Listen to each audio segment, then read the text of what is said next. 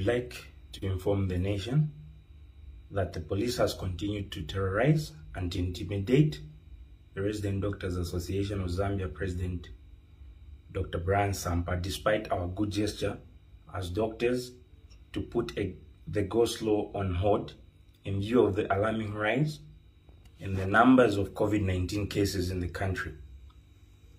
We clearly stated in the press briefing by the Resident Doctors Association of Zambia on the 3rd of June 2021 that as we put the go slow on hold to serve the people of Zambia during the third wave of COVID-19, that we demand an immediate halt to the harassments and threats by law enforcement officers on the Resident Doctors Association of Zambia membership, including the Resident Doctors Association of Zambia President Dr. Brian Sampa.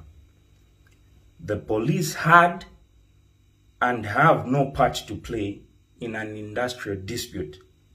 What is happening is an abuse of office and is uncalled for.